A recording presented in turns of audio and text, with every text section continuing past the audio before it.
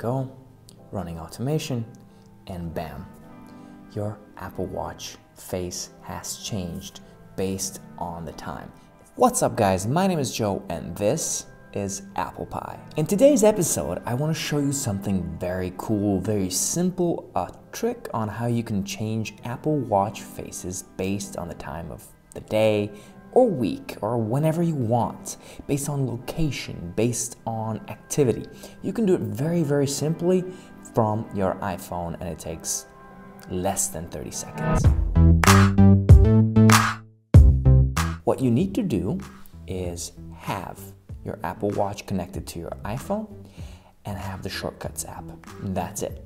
So you have your favorite watch faces. You have multiple watch faces over here, as I do over here, as you can see. Now, I want them to change based on the time of the day, time of the week. You go to Shortcuts, and in Shortcuts, you need to click on Automation, and you need to tap this little plus sign, and then you go Create Personal Automation.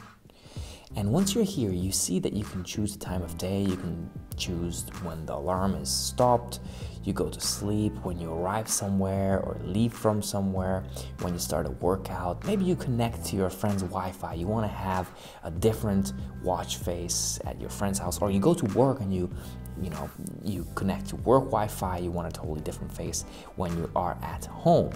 So I'm just gonna go over here and say time of day, and we're gonna go 2 minutes into the future, so it's gonna be 23:13, and then I'm gonna go, you can choose sunset or sunrise. I'm gonna go next, and then I'm gonna go add action, and then all you need to type is set watch face, and as you can see, it's already available. You tap on that, and then set active watch face to, and you just need to click on the face over here, and here you have all your Apple Watch faces. Now they're in order, so this is my first one, this is my second one, infograph, then you have infograph modular, again infograph modular, simple, and typograph. I want my Apple Watch face to be typograph, and I'm just gonna change it back over here, and then all you need to do is next, and then tick this out so it doesn't ask you before it triggers it, because we don't want it asking us, we want it to do it automatically. And then all you do is done, and as you can see, it's going to change soon in about 10 seconds once the second hits 12.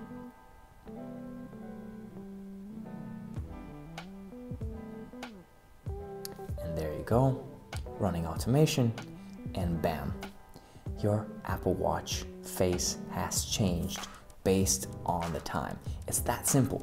You can play around with this very easily. As you can see, I have my stuff set up, so if I start a workout, it's gonna have a different Apple Watch face. So let's try that out. I'm actually gonna go over here and click on workout, and I'm gonna go like open goal and start. So I started my workout. As you can see, workout started automation, and when I exit, it's a different workout face. I have my BPM over here, I have my podcast, I can see my Apple Watch battery and my activity. And once I stop and quit, it goes back to my original Apple Watch face. This is very simple, and it's very, very cool that you can set this up. Very easy to do from your Shortcuts. So go ahead, try it out, and let me know down in the comment section what kind of automation you put in there. If you like these kind of videos, I would really appreciate if you click that subscribe button, click the like button, and until my next video, don't forget to stay safe and hang loose.